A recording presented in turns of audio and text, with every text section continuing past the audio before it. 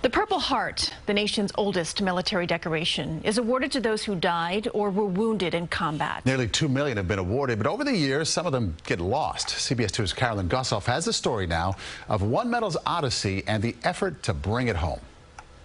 The Purple Heart, a symbol of American bravery and sacrifice dating back to George Washington. But sometimes they lose their way. It was given to us by a friend who found it in furniture from an estate sale somewhere in Florida. This Purple Heart found itself tucked in a sofa, then in the hands of Brenda Carlson in Fort Myers, Florida, asked to try to find its home. She just said, "I have this Purple Heart medal. Maybe you can find out who it belongs to." That was the easy part. A name is etched into the medal, Charles W. Crabb. In the box, an obituary. Crabb, an Army sergeant, it said, was shot down in a bombing mission over Germany in 1944. His parents from Rockville Center, Long Island.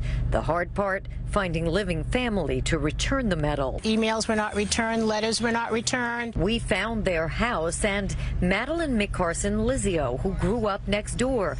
She remembers the Crabbs, Gladys and Charles B., who lost their only child. They were devastated. They were lonely, sad. Once widowed, she believes Gladys moved to the Orlando area and has since died.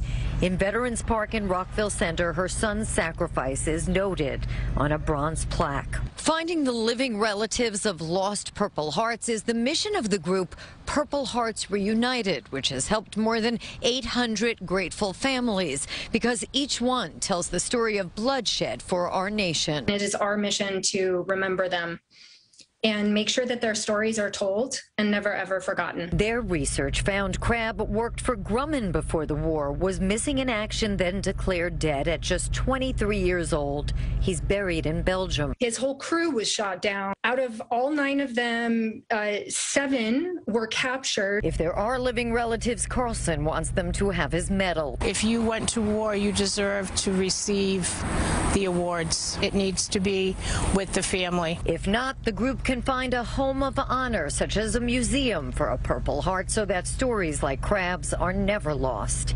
In Rockville Center, Long Island, Carolyn Gusoff, CBS 2 News.